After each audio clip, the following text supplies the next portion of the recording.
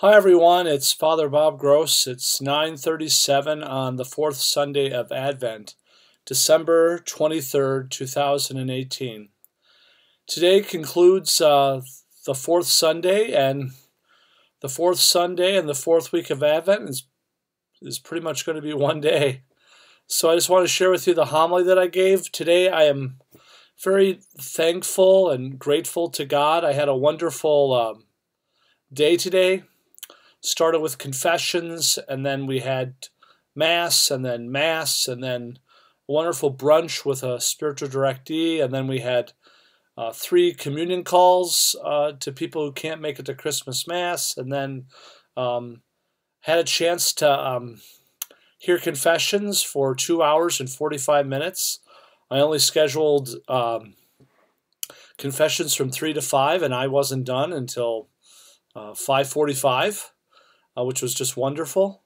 And when I came out of the confessional, the midnight Mass choir was practicing their songs, and we had benediction, and it was just a wonderful time. So, so I want to share with you what I talked about today. So, very grateful to be a priest today. So,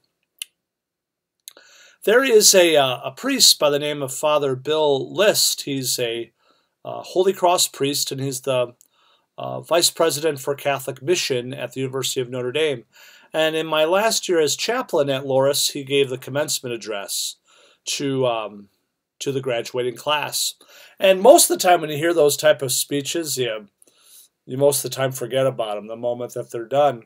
And but his has really stuck with me. And he talked about the rise in the last 5 to 10 years of a new saying that people use, and that is, "It is what it is."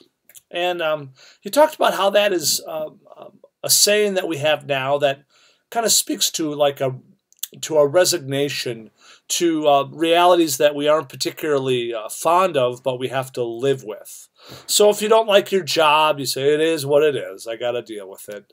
Or if it's a relationship that you wish would have gone differently, you say, "It is what it is." Many circumstances you can say that, and there's a tinge of cynicism behind that. And he started to offer to that class and to us is, what's the Christian response to that? And he offered it with this question to that statement. It is what it is, but what could it be? What could it be if we allowed God to be God in different circumstances? Well, I think that's a way to think about the gospel today. Today's the gospel of the visitation of Mary to Elizabeth. It's the second joyful mystery of the Rosary. And the fruit of that mystery is the love of neighbor. That Mary, after finding the news of being the mother of God, gets on a donkey probably and goes all the way to her cousin's house, Elizabeth. I don't know about you, I don't plan on getting pregnant anytime soon, but I think that's the last thing I'd be wanting to do. The moment that an archangel shows up to my door, the next day I'm leaving to go see how my cousin is doing. And I think it brings up an aspect of the virtue of love of neighbor. And it gets to that saying, it is what it is, but what could it be? And here's what could it be. In that scene in Scripture, you have a scene that is devoid and a total absence of any envy, jealousy, or competition between two people. Mary rejoices in Elizabeth's good news. Elizabeth rejoices in Mary's good news. And it both leads to praise of God. Elizabeth calls Mary the greatest woman to have ever lived and the mother of her Lord. Most of the time that doesn't happen, that we call each other the greatest, and it's actually true. Like when you watch like a Miss America pageant or Miss Universe pageant, they do all those forced hugs like they're supposed to like each other even though they're in competition with one another.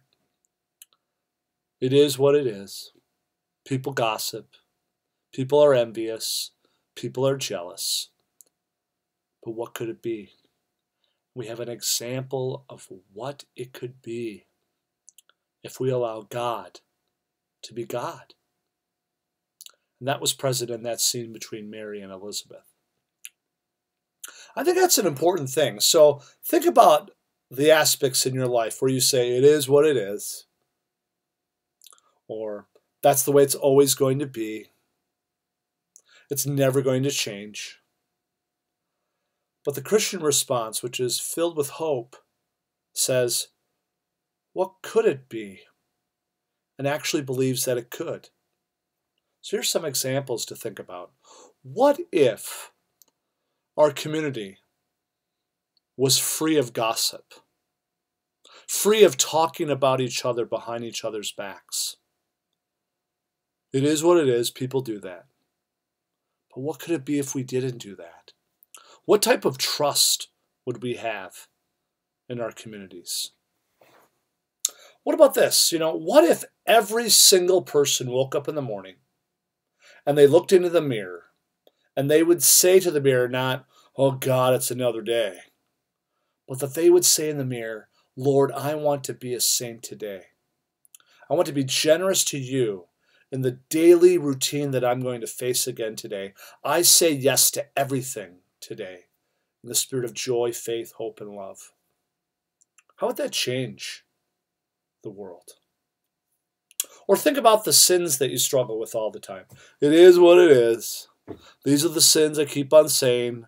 These are the habits that I have. These are the addictions that I struggle with. It is what it is. That's just the way the fallen world is. But what could it be if we let go of our control and let God to be God in those circumstances? Just think about that with our government. What if our political leaders would let go of partisan politics, of ambition, of wanting to be right, and seeking the possibility of coming to the common good together, of basic respect for one another, of assuming the best in one another? It is what it is, another government shutdown. But what could it be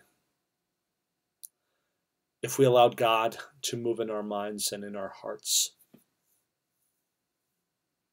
It's very powerful to me. I think it's a powerful gospel. So as you reflect and get ready for Christmas, I invite you to reflect upon it is what it is moments in your life. And start asking the question to God, what could it be if you would be God in this situation? Because that's what Mary and Elizabeth did. Well, I'm never going to have a child, Elizabeth could have said throughout her whole life. But what could it be? Mary wasn't planning on being the mother of God. Oh, God can never give me that great task. It is what it is. I'll just be a regular Jewish woman in Nazareth. But what could it be? So I've repeated myself several times, and therefore I will stop speaking. Remember that Christmas Mass begins tomorrow. Christmas Eve is tomorrow. We're going to have Mass at 4 p.m. in Ashen, 6:30 p.m. in Festina, midnight in Spillville, and on Christmas Day, 10 a.m. at St. Aloysius in Calmer.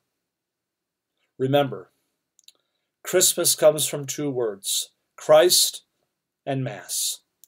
Christ's Mass, Christmas. Keep Mass in your Christmas, and may God bless you. Merry Christmas, and we'll see you in church.